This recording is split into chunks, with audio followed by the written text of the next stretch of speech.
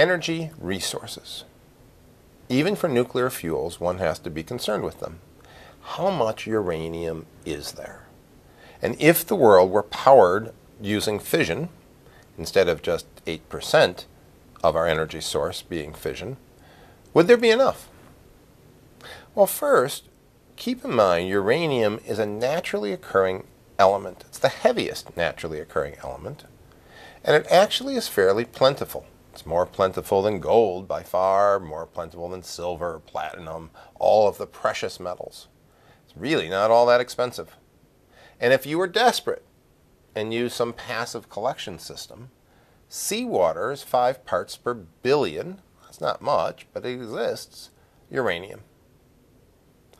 Here's a chart of where the uranium reserves are in the world. And you notice that Australia down here is the darkest color because it has the most.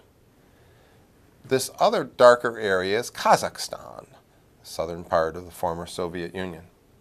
And you can see that Russia, Canada, has quite a bit of uranium. Now, this is who actually would have it, who's actually pulling it out of the ground. You can see Australia is on the list, Canada, and Kazakhstan, some in Russia. Each of those colors represents a factor of 10, so it's actually very small amounts made in a few other countries as well. The pie chart actually shows you the current supply from 2012. Indeed, the largest pin here is Kazakhstan, Canada, Australia. So this amount of uranium certainly has been sufficient to meet production demands, and mostly because you don't need very much. 1 ton of the good stuff, uranium-235, is enough to power a nuclear reactor, a large-scale commercial power plant-sized nuclear reactor, for 3 years. So the gross total amount of uranium that needs to be pulled out is actually relatively small. And the world's supply of the U-235 isotope would probably be in the 100 of years scale. We'll discuss later in this course breeder reactors, which use the much more plentiful isotope U-238, which puts us into thousands of years supply. This is a chart of supply and demand. And for quite some time, you notice that the world's production has been behind the world's consumption. Yet what's not shown in this graph is the world's stockpile. And the actual prices of uranium have not gone up much. In fact, they've been fairly flat because you have this large stockpile. It's an important resource, but one that does not require very much of it, and therefore is easy to store and keep going. So now let's talk about what form it actually occurs in. In almost all places, uranium is in sandstone. So you mine vast quantities of sandstone and you try to extract the uranium ore. And that uranium ore, U3O8, is known as yellow cake. And that's because it's actually bright yellow. This amount of U3O8 is actually 0.1 to 0.2%.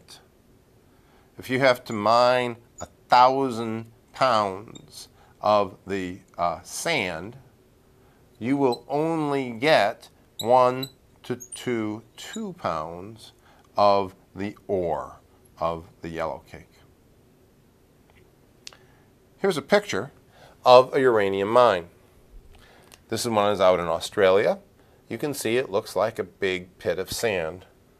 Let's get a little closer. To separate out the uranium-238 from the other uranium-containing sands, you'll have some types of pools, and you can separate them chemically.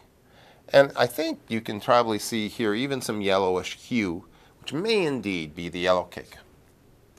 In this demonstration, you can see that I actually brought U3O8 into the lab. It's pretty radioactive, certainly a few millirem per hour. It's not something you want to pass around, because uranium, after all, is radioactive. Mostly because you notice it's double, triple, quadruple bagged. If you actually got down to the U3O8 itself, it is a yellow sandy-like stuff, but it's U3O8. I mean, it's uranium. It's natural uranium, but uranium, as you can see, is radioactive, and you don't want to eat it, right? Okay, or like rub it into your skin. So, oh, look, pretty yellow makeup. All right, no, not a good idea. How do you find these big giant piles of uranium-containing sand? The fact that uranium is radioactive, and only really slightly radioactive, has a half-life of 4.3 billion years, is a good indicator. Another demo here shows some rocks, some pieces of granite, small amounts of uranium. You can see with the Geiger counter just a few clicks. And then you get some other rocks that have a bit more uranium. And then finally a bag of some rocks that a friend of mine picked up out west that fairly concentrated in uranium ore. The fact that you can find uranium with a Geiger counter can be very handy when fossil hunting. You might say, fossil hunting? How does something become fossilized? Well, some type of mineral replaces the organic matrix in the bone. What if you're in an area that's rich in uranium? That mineral that replaces the bone will be the uranium oxide ore.